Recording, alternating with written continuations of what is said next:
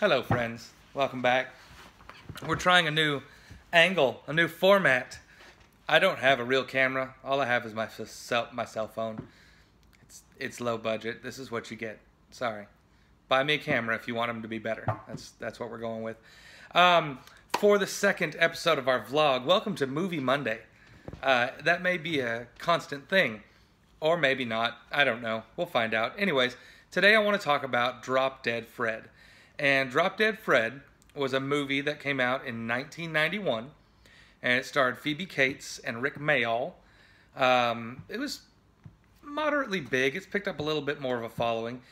Supporting cast: Marsha Mason, Carrie Fisher, Tim Matheson, Bridget Fonda.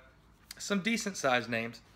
And the gist of the movie is that Phoebe Cates isn't a grown-up, and we see through flashbacks that she had an imaginary friend called Drop Dead Fred, who made her get into all kinds of wacky mischief and yada, yada, yada. And so shit would go wrong, and it would get blamed on her, but it was really him. And in this movie, he's real. Nobody else can see her. Him. Nobody else can see him. She can. No one else. No parents, no adults, no other kids, just her. Then she becomes a grown-up. I'm not going to spoil everything. Shit happens. I mean, this is 16 years later. Yeah, you should have watched it. She goes through some shit. And, or is it 26 years? I'm horrible at math. Anyways, so he comes back into her life. Again, nobody can see him but her. He's her imaginary friend. So, it's cute and it's heartwarming and it has a lovely ending and everything works out for the best, and they roll credits and you walk away going, oh, that was cute and I feel pretty good. But if you really stop and think about it, it's fucking terrifying. And I'm going to tell you why. The camera's way over here, and I want to look at me. Ooh. Oh, it's off. Anyways, sorry. So I'm going to stare off to your shoulder, home listener, viewer. You might be listening.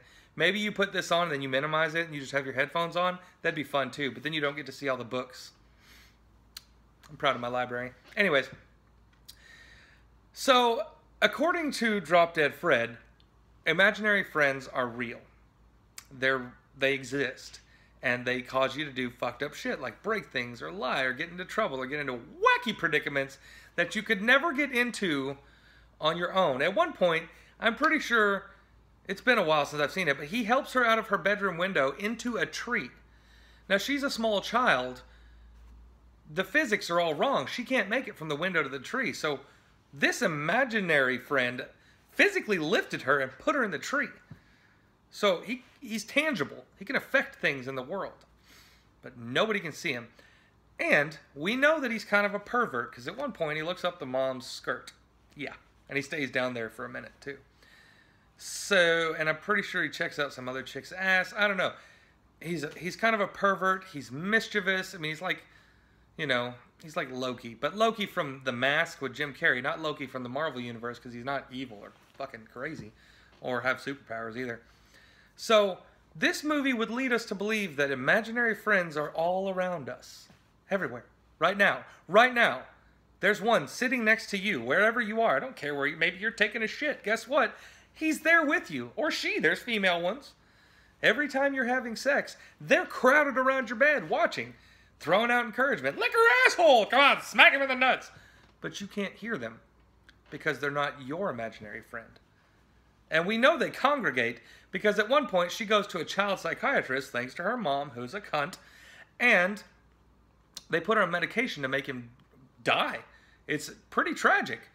So when they're in the waiting room, he's hanging out with other imaginary friends, but she can only see him. So she thinks he's crazy, but no. The imaginary friends can see each other, so they hang out in groups and droves. They're all over. They're everywhere. They're all around us. That's fucking terrifying.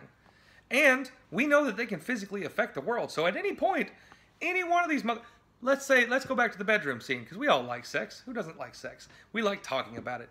Let's say you're getting into some really good sex. I'm talking ball slapping, ass tickling, whips and chains, hot wax, somebody's in the corner making monkey noises, just for ambiance. And all around you, unseen but present, are all these creepy, mischievous, perverted, weird-ass imaginary friends. At any moment, any one of them could be like, let's have some fun. And as you're going in for a good thrust, they slightly lift up on your butt so that you get a little bit too high and going in the back door, folks, and we're kicking the door in. We're not sneaking in silently. I would like to supposition, if I use that word correctly, that sometimes when you accidentally miss, that's what happened.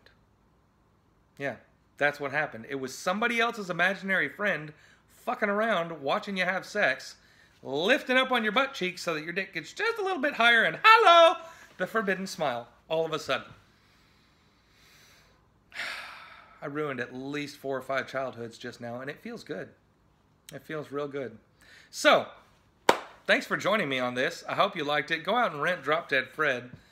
Hit up your local Blockbuster because both of those things are pretty fucking out of date. If you like this and you want to see a different format, if you think I should turn my phone the other way, because it's sideways right now. See? You can't see. Damn it. My phone's sideways. Whatever. But anything you would like to see, you know what? If you want to hear about anything in any of these vlogs, let me know. Because if you don't, it's just going to be me talking about the shit I want to talk about. And dear God, we all have just seen what's up in here. So, I don't have a sign-off, do I? How did I end the last one? Yeah, I don't know. Yeah! Oh, that sucked. We'll work on that. So, I'll do this. Bye.